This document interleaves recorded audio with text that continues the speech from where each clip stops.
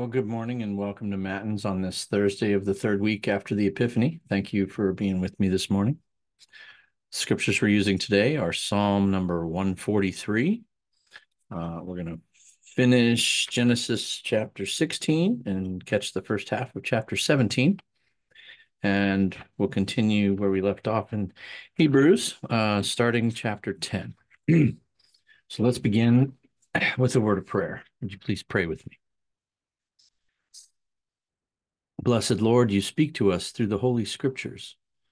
Grant that we may hear, read, respect, learn, and make them our own in such a way that the enduring benefit and comfort of the Word will help us grasp and hold the blessed hope of everlasting life given us through our Savior Jesus Christ. Amen.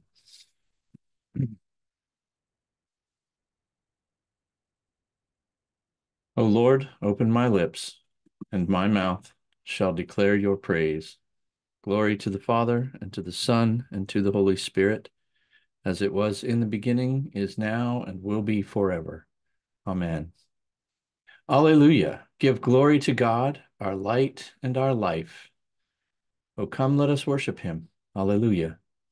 O come, let us sing to the Lord. Let us shout for joy to the rock of our salvation. Let us come before his presence with thanksgiving and raise a loud shout to him with psalms. For the Lord is a great God and a great King above all gods. In his hand are the caverns of the earth. The heights of the hills are also his. The sea is his, for he made it, and his hands have molded the dry land. O come, let us bow down and bend the knee and kneel before the Lord our Maker. For he is our God, and we are the people of his pasture and the sheep of his hand. Glory to the Father, and to the Son, and to the Holy Spirit, as it was in the beginning, is now, and will be forever. Amen. Alleluia. Give glory to God, our light and our life. O come, let us worship him. Alleluia. Okay.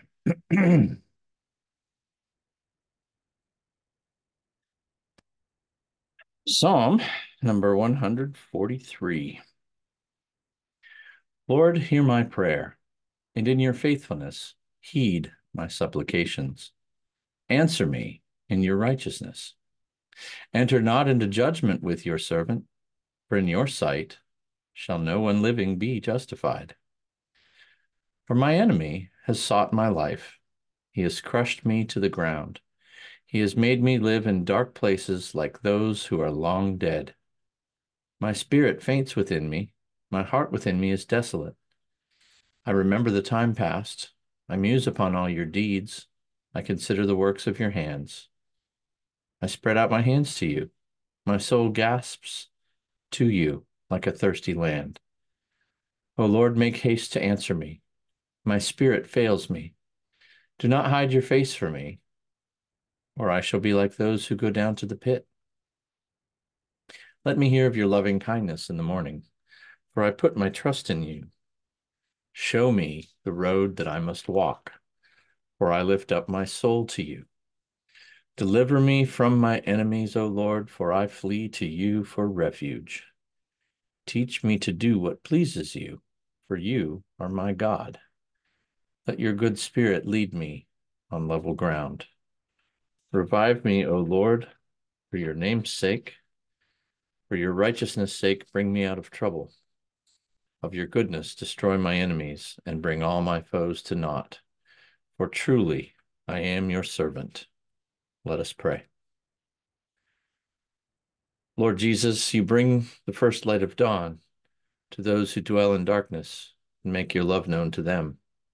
Enter not into judgment against your servants, but let your Spirit guide us into the land of justice, where with the Father and the Holy Spirit you live and reign, now and forever. Amen. All right, our first reading, Genesis chapter 16. We're going to read the last part of that chapter and the first 14 verses of chapter 17.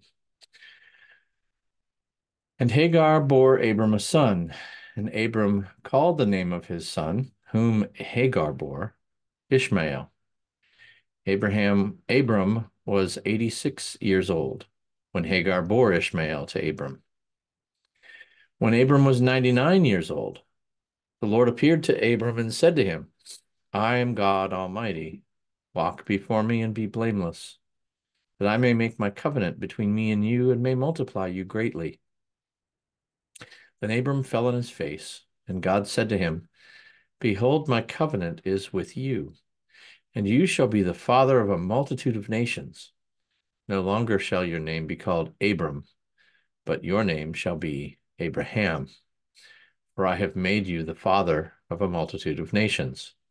I will make you exceedingly fruitful, and I will make you into nations, and kings shall come from you.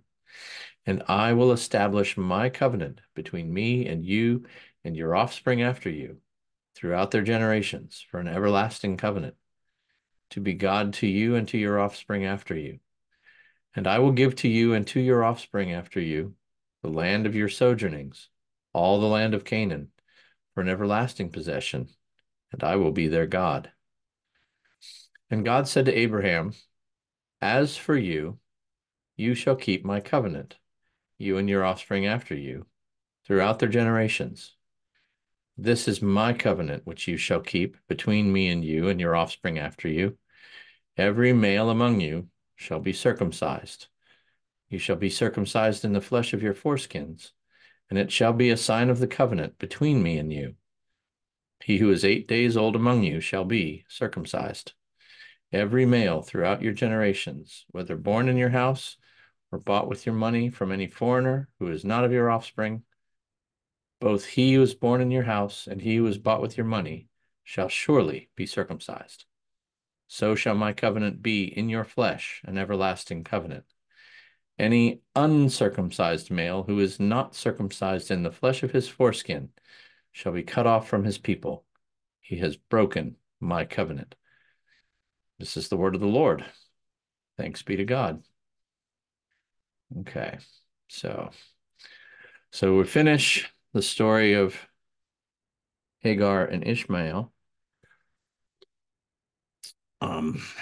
with the birth of Ishmael. And Abram follows the direction of the angel of the Lord and names her accordingly. Names him Ishmael, which means God hears. Okay.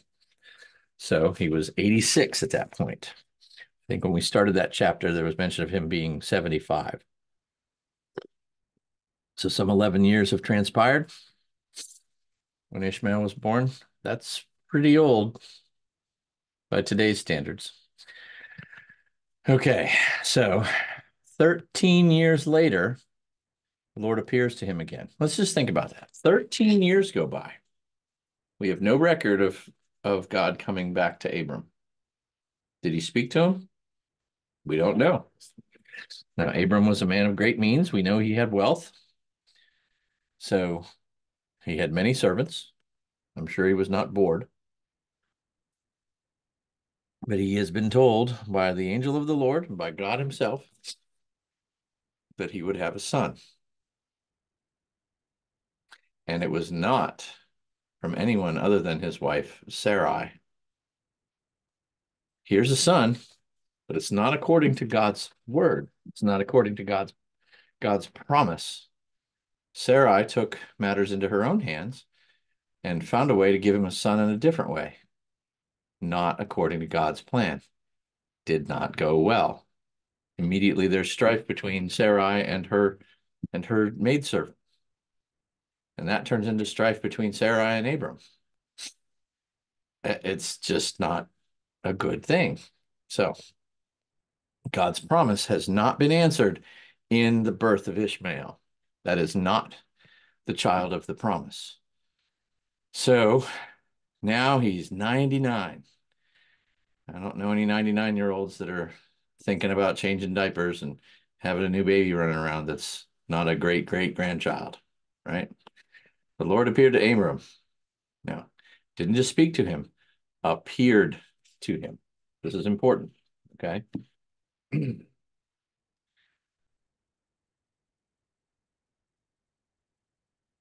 All right. It takes us back to chapter 12, verse 7. Okay. As we know, no one can look on God and survive. His holiness, his righteousness, and his glory would kill the average sinner.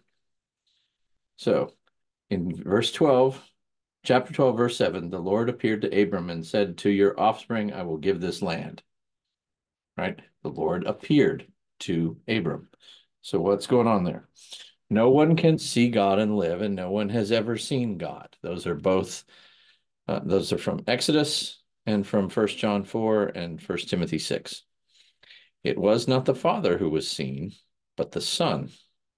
He is the image of the invisible God. This is again the pre-incarnate Christ, Son of God. Okay. The only way God can appear, the Father cannot appear directly to a human. It had to be the Son, or it has to be a pillar of fire, or a pillar of cloud, or smoke in the tent of meeting, right? It's not God. It's God is in that smoke or whatever, you know. So, but this biblical scholars, Christian biblical scholars tell us these Old Testament appearances are the Son, not the Father. Okay. So he said to him, I am God Almighty. So this is not an angel. This is not an angel. Hebrew there is El Shaddai. You may have heard that before. If you haven't, there's a great song by Amy Grant, El Shaddai. One of the many titles that the Old Testament uses for Yahweh. Walk before me and be blameless. No pressure, huh? Yeah. What else did God want than that Abraham should continue in the righteousness and faith because of which he had been declared righteous, and that he should be uncorrupted, blameless, and perfect. He is doing what God had expected of him. And God knows that Abram was this kind of man. And he wants him to continue to do this, to live his life this way, to walk this way. That's how you live. Walk that way and be blameless, that I may make my covenant between me and you, and may multiply you greatly. God does not reward the unfaithful. God does not reward the disobedient. Just as a parent, you didn't do your homework? Okay, well, let's have some ice cream then. I'll go ahead and give you your reward. It's not how it works. In order for God to bless him the way he wants to, Abram needs to be the kind of servant of the Lord, the kind of follower of God that he needs to be so that he can be in a position to receive those blessings. So Abram fell on his face, position of worship. Okay, so God said to him, behold, my covenant is with you, and you shall be the father of a multitude of nations. Okay, we've heard this several times. No longer shall your name be called Abram, which means exalted father, but your name shall be Abraham, which means father of a multitude. Okay, this could be the father of just one, but as a father, and he's not a father yet. Well, he is to Ishmael, but he's not the father he has been told he would be. So changing his name is God's way of saying you are going to have many. Now, maybe just one son, but many grandchildren. Or maybe just two grandchildren, but many great-grandchildren. That's where it really starts to get big, right? I have made you. Already done. It's a completed action. I have made you the father of a multitude of nations. Now that applies to Ishmael also. That will be his offspring will become many. But between Ishmael and the son to come, Isaac, he will be the father of millions. I will make you exceedingly fruitful, and I will make you into nations, and kings shall come from you. Right? All the kings of Israel, all the proper kings anyway.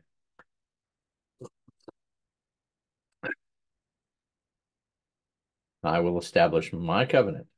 God establishes it between me and you and your offspring after you throughout their generations, an everlasting covenant. Right? This is more than just until you, 99-year-old man, until you pass away. This covenant will last long after. I will keep my promise with your children and your grandchildren and all those generations. Everlasting. It will not stop. To be God to you and your offspring after you. I'm your God and their God too.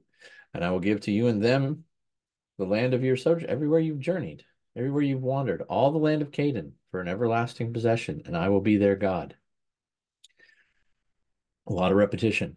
I'm your God, I'm their God. I'll be God to you and to them. You will receive the land that I promised, and so will they. They will own it forever. And he said to Abraham, as for you. So now he's going to say, okay, this is my part of the covenant. Now let's talk about your part. You're going to keep it, right? You and all your generations after you, everyone to follow, right? What are you going to do? You're going to keep a sign of the covenant by circumcising the male children, right? Right. And it goes into detail. This will be a sign of the covenant between me and you, right? You shall be circumcised. The baby can be 8 days old. He who's 8 days old among you shall be circumcised. So there's a day that it's to be performed. Right now, obviously, when he gets down into the servants, anyone you bought with money, so there's going to be some adults. That's going to be unpleasant. Not that it's pleasant for the babies, but the babies don't can't fight as much, right? So every male, whether born in your house or brought into your house, any foreigner not of your offspring, whoever is part of your house shall surely be circumcised. So shall my covenant be in your flesh, an everlasting covenant. Can't undo it, right? Even tattoos can be removed and covered up. You can't undo this, right? Any uncircumcised male who is not circumcised shall be cut off from his people. He has broken my covenant. If you're not going to do this, you are not going to receive my promise. Okay. So it is a physical sign which illustrated the blood basis of the covenant and its intensely personal character. This is pretty intensely personal, and blood is involved. Okay. Skin is cut. Infant circumcision points to God's inclusion of his people in the covenant promise, even at a tender age. When you hear other Christians say, well, you shouldn't baptize babies, they can't make a choice. These babies didn't have a choice, but they still received the promise. Why would God change that? Right? God includes infants in his promise. It anticipated when circumcision would end and baptism would then become the sign of the new covenant. Colossians 2:11 and 12. God finished the work of the original creation on the sixth day, and on the seventh day he rested. The eighth day represented a new beginning. That's where the 8 days comes from. Christ finished the work of the new creation by redeeming us with his blood on the sixth day, Good Friday. The Sabbath, seventh day, he rested in the tomb. On Easter Sunday, the eighth day, Christ arose, starting the new creation. Right? Interesting. So, Abraham receives both a new name and a sign of the covenant promise that God gave his people. The Lord received the same sign of the circumcision, shedding his infant blood and receiving the name Jesus, proving himself to be our dear Savior, because Jesus too was a Jew, and he lived the law perfectly, even as an 8-day-old infant. He was still beholden to the law. Jesus never violated God's law. Even this, he received this covenant. Okay. that's where we're going to stop for today in the Old Testament. We'll pick up with verse 15 tomorrow. All right, Hebrews 10. We're going to read verses 1 through 10. For since the law has but a shadow of the good things to come, instead of the true form of these realities, it can never, by the same sacrifices that are continually offered every year, make perfect those who draw near.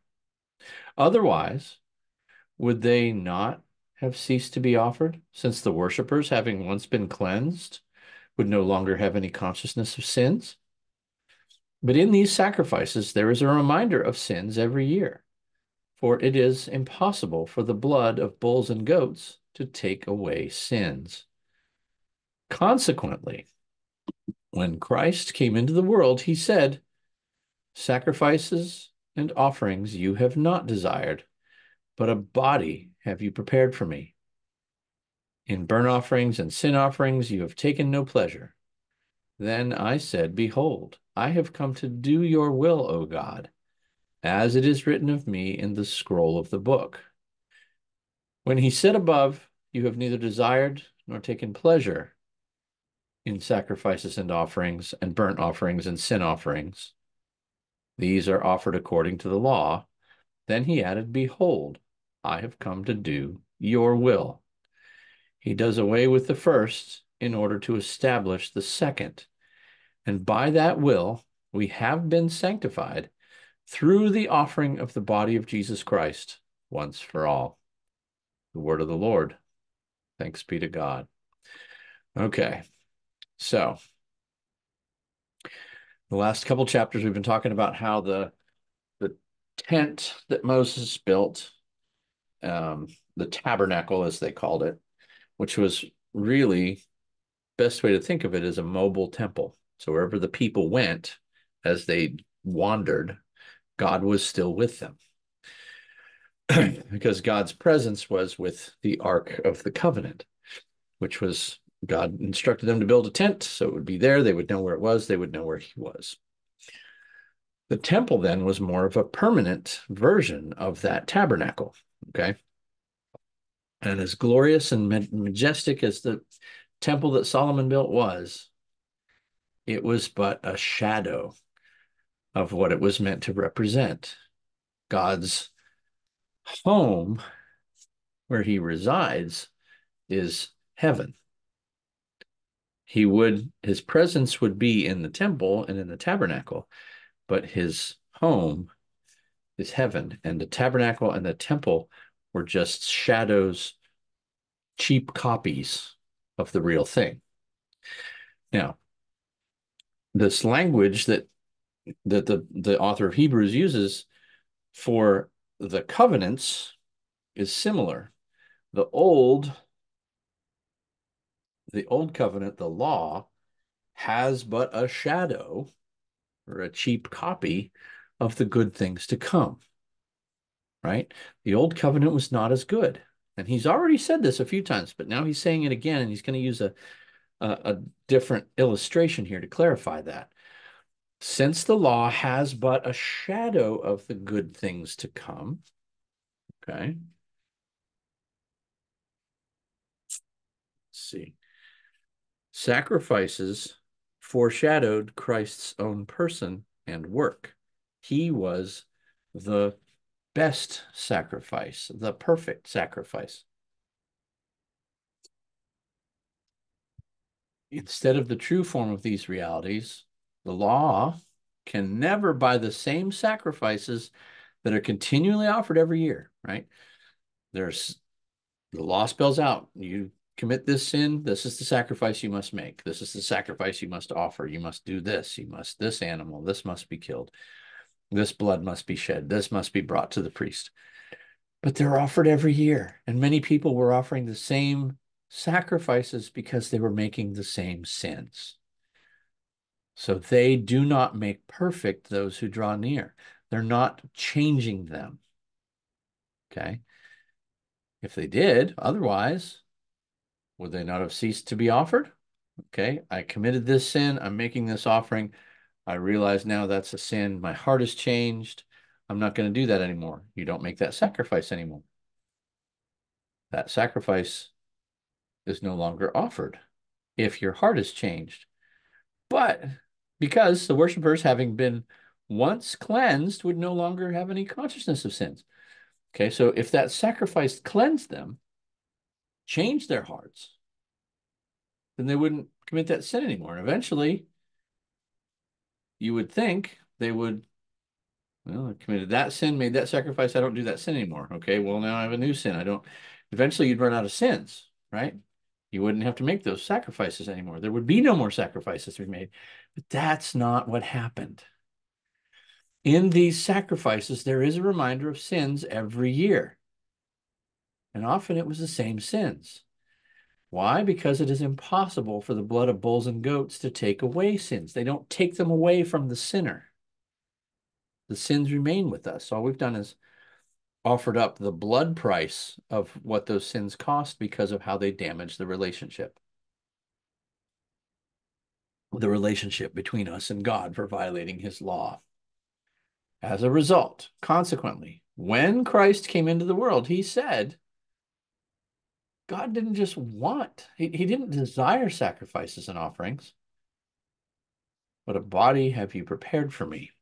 Okay, now this is, see the quote? This is from Psalm 40. Okay. Pardon me. So, verse 4 in, all right, this is talking about Leviticus 17, verse 11. Okay. Because,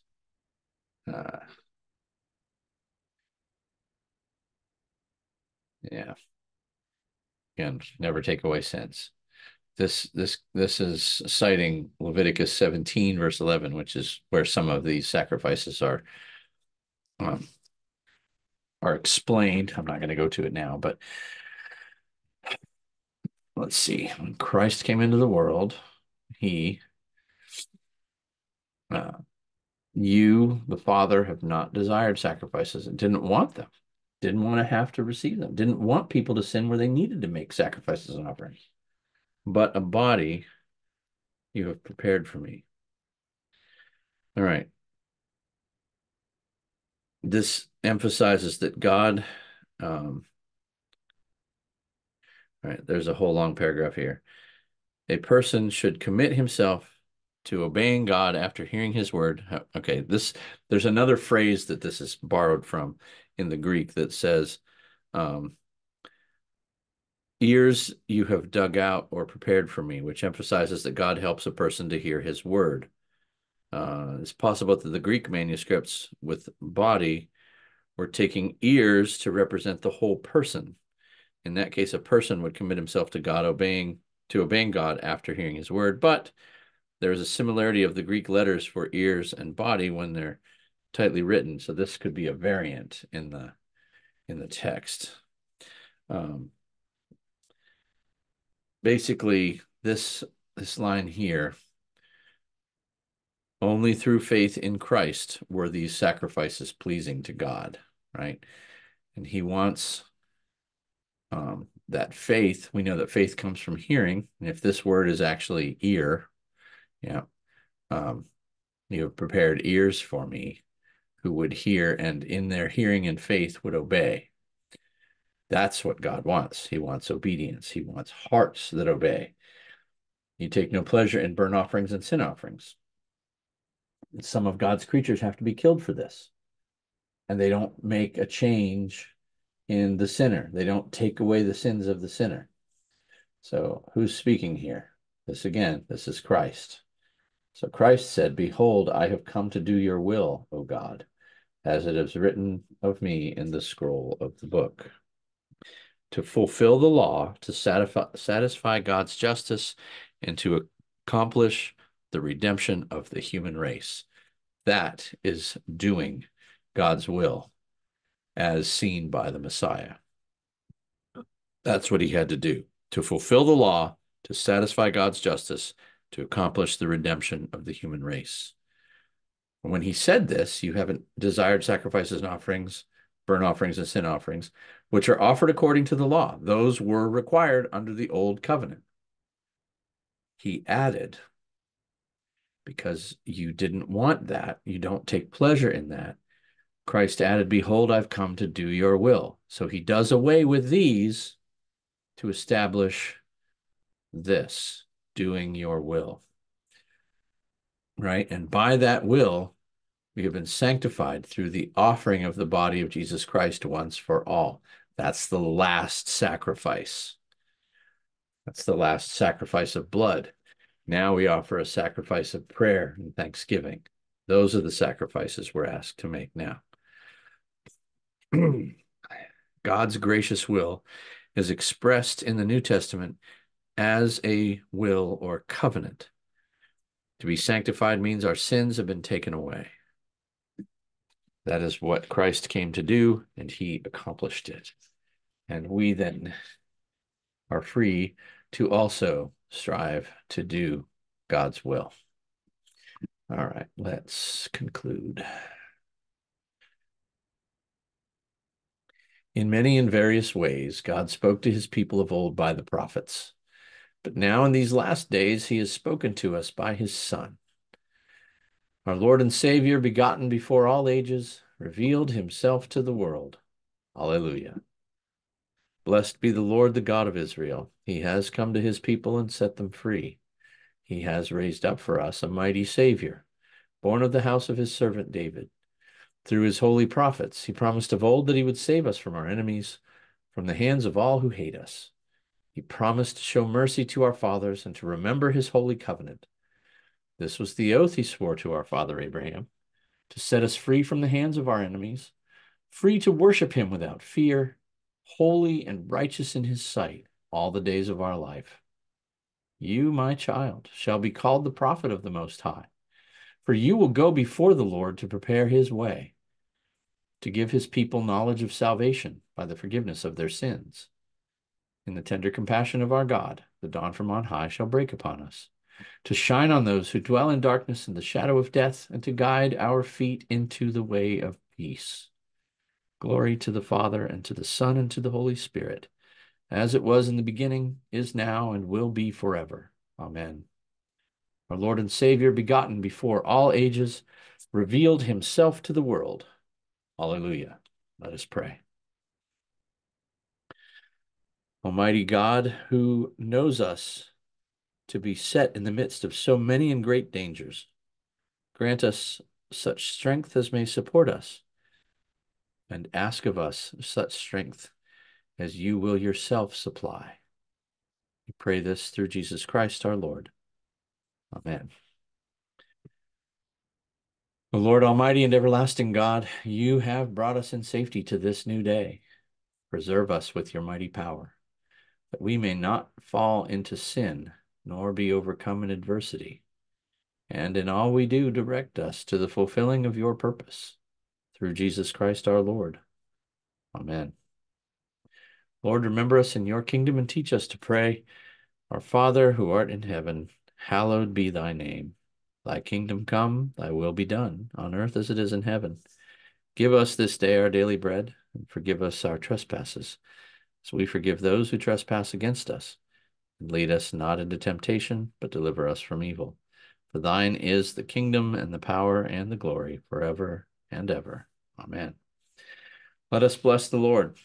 Thanks be to God. The Almighty and merciful Lord, the Father, the Son, and the Holy Spirit, bless and preserve you. Amen. And that concludes our Matins for this Thursday. Thank you for spending this time in the Word with me. And thank you for giving back to God a little bit of the day he's given to you. Guess we'll be back here again tomorrow, same time. Hope you can join us for that. God willing, it'll be the same time. I think we're doing better this week than last week, but yeah, your flexibility is always appreciated. So stay warm, stay dry, and I wish you a blessed rest of your day. Thanks again for being here. And until we can be together again, whenever that is, may God bless and keep you.